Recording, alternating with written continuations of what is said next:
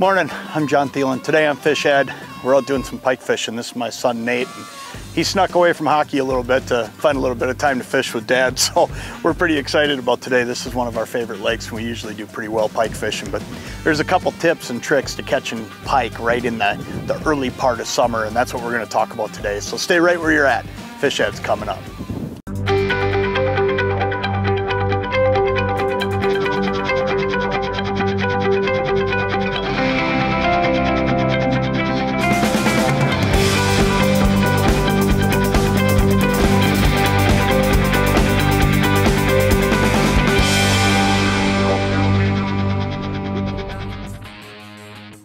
There's one right there. Look at that, Nate. Wow. Holy smokes. This guy's just a freight train going the other way with it. Better grab that net, bud. This is a pretty good one. That right there is how you like to start. This fish here just nailed it. I think we're going to end up on this side. Not much I can do about it. There's nothing like fighting pike on spinning tackle like this. It's so fun because that fish, a pike, has so much strength. I mean, I think sometimes we forget how strong a pike is. Ooh, that's a big fish too, isn't it, Nate? Yep. Yeah, that's a good pike. Look at that one. There we go. Oh, look at this. What a way to start a morning. Wow, put him right on the floor there, bud. Holy smokes. That's a giant. You know, this tactic that we're using today, this fish is just a giant. This is awesome. But this tactic we're using today, I think, is one of the best tactics in the world for catching all species of fish. I don't care if you're pike fishing, you're walleye fishing, whatever it is. What we're doing is just deadly, and that is we're fishing the weeds. And we're fishing the weeds effectively because of a couple things, but I'll explain it to you as we go today. But wow, look at that. What a great way to start a day of pike fishing. See if we can get this guy unhooked. I'll show him to you, give you a better look at him, then we'll get him back in the water. What an awesome fish. Hooked up just the way you like it too. Look at that fish. Wow, what a great pike. That's probably a 32, 33 inch fish. It's an awesome start, huh, bud? Great start. Let's hope it's going to go that way all day. I'm going to get this guy back in the water and let me tell you a little bit more about what we're doing today, and we'll see what we can do to get another one. What an awesome fish that is. Come here, buddy. Let's get you out here. There he goes, like a bullet. Man, they're not just strong, they're fast. Pike are such slashing fish. They're fast. They do everything fast. They're in a hurry with everything. And man, they're a fun fight too. And that's a super way to start. But what we're doing today is, ooh, there's one right there too. We got another one hooked up. Look at that. You got him, bud? Yep. Look at that. What we're doing here today is actually one of the most overlooked and simple ways to fish. And that is we're fishing in the weeds. And if you can be in a situation where you can fish the weeds and do it effectively and not be intimidated by what weeds bring. And what weeds actually bring is here it comes. A lot of snags.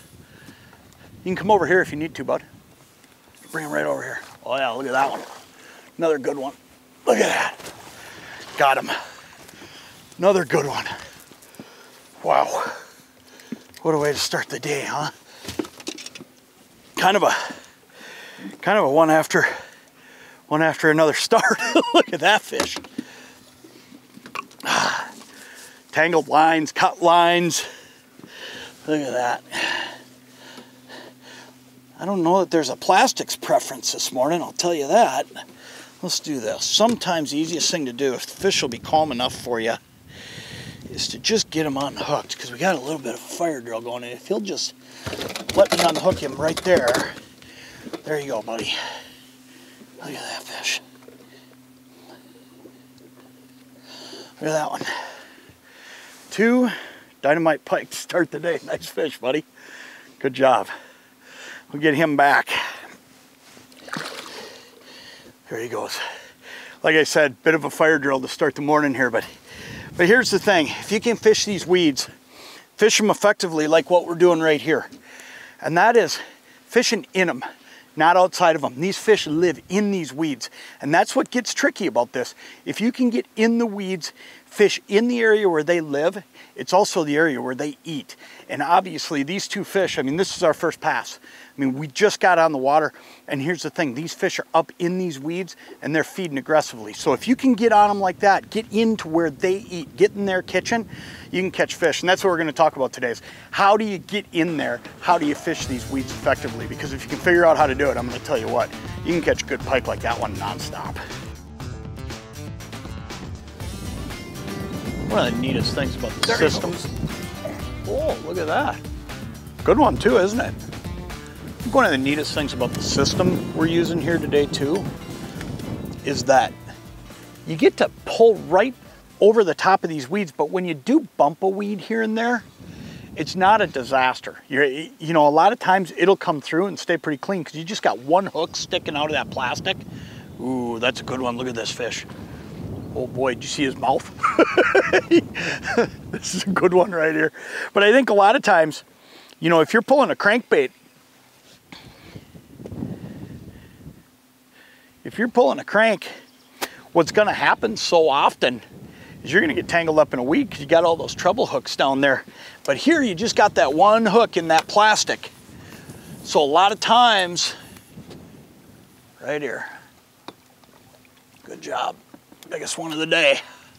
Look at that fish. What an awesome fish. That's a big one. Look at how thick that guy is. That's a great fish right there. We're gonna get this thing unhooked, and I wanna show you exactly what we're using, because I'll tell you what, this is a pretty simple deal.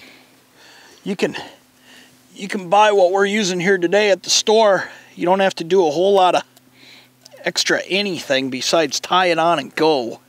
And I think that is one of the neatest things about the system we got going on here. Let's get this fish up. Hang on there, buddy. Here we go. I just want to show everybody. Look at that fish. Nice one, Nate. That's a heck of a pike right there. Look at that. I don't care where you go. That's an awesome pike. Let's get this guy back in the water and we'll show you exactly what we're using here.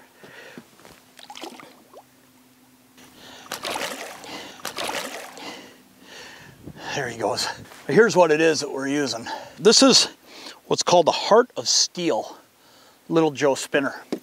And what it is this is all a soft steel leader. It's about that long. I mean, there it is right there. And all I'm using is a crankbait snap here, and I'm putting my Lindy sinker up in front of it. But then this steel leader has made it so we haven't broke a single fish off all day. And then all we're doing is running that spinner rig, and we're just putting a plastic on there of, you know, various shapes. You know, we talked about it earlier. Nate's using a tube. I've been using a different paddle style bait. But all we're doing is casting this out and cruising along. But here's what's great about this. This product's been around forever, and man, it was catching pike when I was a kid.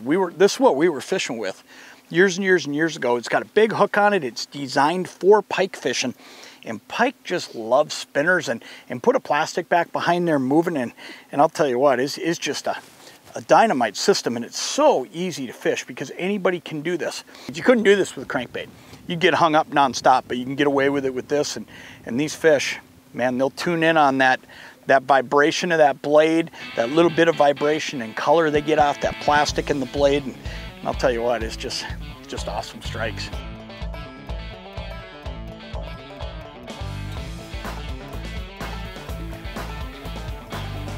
There he is. Look at that. Watch, you're gonna get that second one. There it is, right there. Now he's got it. Now we know we got him hooked up. Simple as that. That first one, as badly as you want to reach out and grab that, you want to resist doing it, because if you do, that fish, a lot of times, he's not ready and he's not going to be hooked up. I don't know, he hasn't made a big run yet, but he's heavy. It's always hard to say, you know what I mean, when you're doing this on spinning tackle. You're trying to bring a fish toward you that has no interest. Ooh, it is a good one. It's a big one. Oh boy, another good one. Look at that fish up on the surface here. See if I can get him to you, Nate. Go get him. Go get him. Oh yeah, look at that. I think that might be our biggest one of the day, huh? Look at that fish. That is a giant pike. I'll tell you, this is such a cool way of fishing. And it's so overlooked. Don't be scared of these weeds. Just go fish over the top of them. Find the right spots on these weeds, and you can go right over the top of them, and you can pull spinners on them. And look at that. And look at how that pike ate that. That is just awesome. Look at that fish. What a great way to wrap up the day. You can go out and do this though. I'll tell you what, it's pretty simple. Pick up some hard to steel spinners and get them at any of your local retailers. It's a Little Joe product, and it's been around forever, and it's been catching pike, man, since I was a kid. It's been catching pike. Still doing it today, and you can go out there and you can do this on pretty much any body of water. It's got weeds in it. Look at that fish.